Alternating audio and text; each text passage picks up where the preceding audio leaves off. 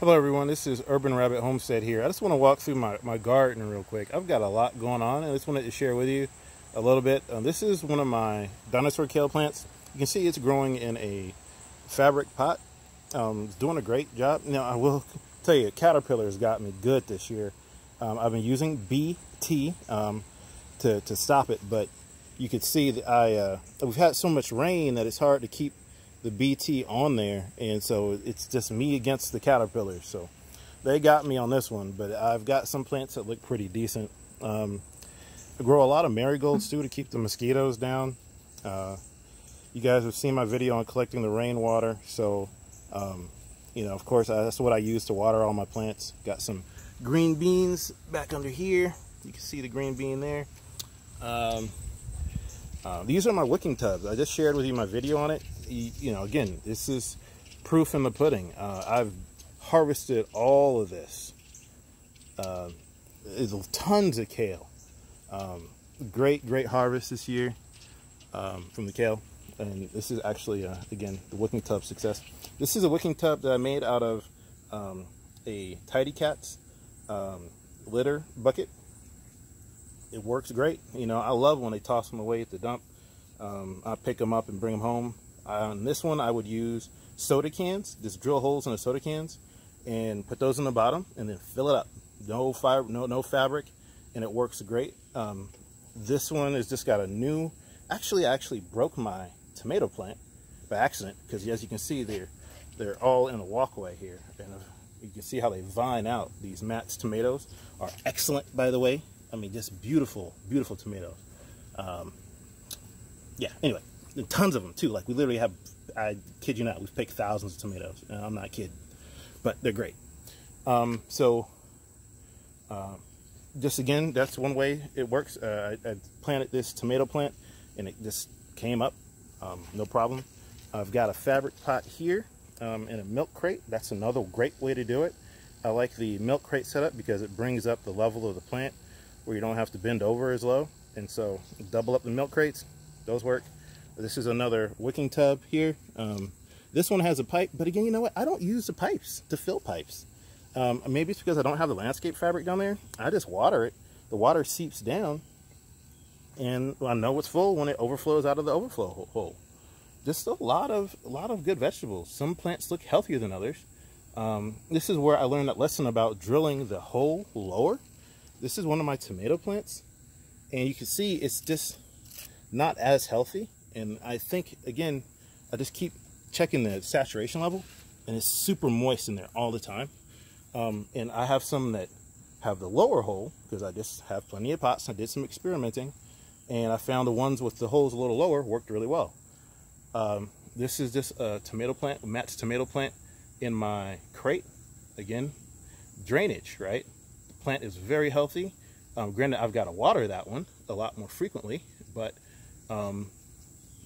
it just speaks to the fact that drainage is key for some plants, and the wicking tub hole level may need to be varied based on what you're trying to grow. I've got some blueberry bushes. I've got some green peppers I can share with you. It's just a great setup here. I can walk through. Hey, this tape does a good job keeping birds away, but that's just a little sidebar. Walk through. This is that wicking tub I just built on my other video, and this is my other setup on my my kale. This is my first raised bed garden. A lot of marigolds, as I explained. This is that worm. That is a caterpillar that has caused me so much pain this year, and he loves. I mean, I know the BT kills him, but doggone it, you better be spraying it because he will go through a leaf quick. So again, I'm gonna take him and smush him just like that. I'm gonna leave him there for all of his friends to see. Because stay away from my plants, please. I know that God created all the creatures for a reason, but I wish they wouldn't all appear here on my plants. So in any case, I'm gonna pick this one right here for some reason. That one needs to be picked. It had a broken stem. snails too, and slugs. But hey, I'm organic, in case I didn't mention that, and I know I didn't, I apologize. But yeah, I don't spray any pesticides or dust, only BT and neem oil. That's why I do have some holes in my plants, but I think that's okay, as long as I get my share, and I've definitely done that. Matt's tomatoes growing, got some kale. Hey, I'm a big fan of this kale. It's called a, this is, I shouldn't be sharing this. Okay, I'll tell you guys. Listen, if I'm sharing this, please subscribe, because this is just a secret stuff here. Premier kale. That's all I'm gonna say to you. Premier kale. It's a flatter leaf, very mild tasting, super hardy, prolific. I love it. I started off with dinosaur kale. I don't like the curly kale, just because, in my opinion, it's just, we like the flatter leaves. I just have a preference, and I just don't grow the curly. I've had it before. It tastes great. Just prefer the flatter leaves. For me, with the caterpillars, when I spray my BT, it seems like I can cover the leaves a lot better and have a fighting chance against them. And it's the caterpillars that really drive me toward growing the flatter leaf kales. I'm going to try a Brazilian kale, but that's a little bit. This is Swiss chard. We've got some comfrey going. Love the comfrey. Bone mending plants, what they call it. Do not eat it or drink it. But it is great for your compost. You guys know I compost. It adds nutrients to compost. It has a very deep taproot. It has a lot of nutrients that it brings up through the leaves. It also has a lot of medicinal purposes. I will leave that to you to research, because I'm no expert and don't want anyone getting sick. I do know that it's not good to eat. It can cause liver toxicity if you eat it. So we've got a lot of weeds here. These are weeds. Sorry about that, but it's just a fact. We've got our green beans. This was a green bean patch. I actually transplanted my kale plants back there from here, so I can redo this one this fall. Get some kale going. Look at my matched tomatoes. Like, let me just turn it sideways. Okay, that's not gonna help. Okay, look at my matched tomatoes. Okay, you can see how it's in the lawn. All right, this is my hawk here, supposed to keep the critters away, and it does not. I mean, this is my lawn. I'm in my lawn, and this is my matched tomato plant. Okay, so we got some kale here. Again, the holes are because of the caterpillar, and I don't like it. In fact, I might spray again today. I just sprayed yesterday. It works. It's just I've had so much rain. This is my blueberry plant. You guys, again, we talked about this, about if it works. Blueberries love drainage, and you can see here, I've got the drainage.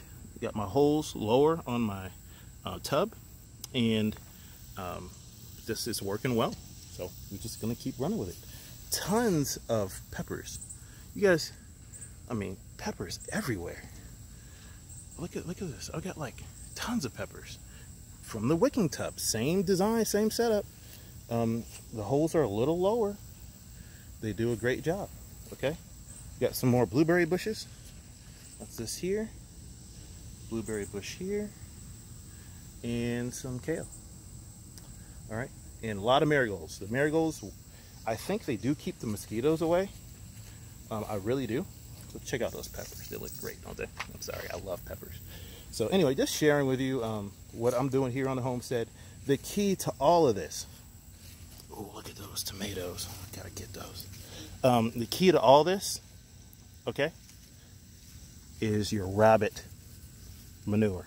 Okay, you have got to take that rabbit manure and put it in your garden. It makes all the difference in the world. I mean, this crazy, I mean, just night and day. And what I've done is I've actually built the soil up. Some of this soil, unfortunately, I just didn't know any better. When they built the house, they had a lot of extra dirt around, construction dirt, and I said, well, I'll keep it. And I used that, and it wasn't not good dirt at all. But what's happened is, over time, I keep putting the rabbit manure in there, and it builds the soil up, and here we are. So stuff grows like crazy. So I recommend it. All right, Urban Rabbit Homestead here, signing off. Thank you for viewing. Please like and subscribe, and have a great day.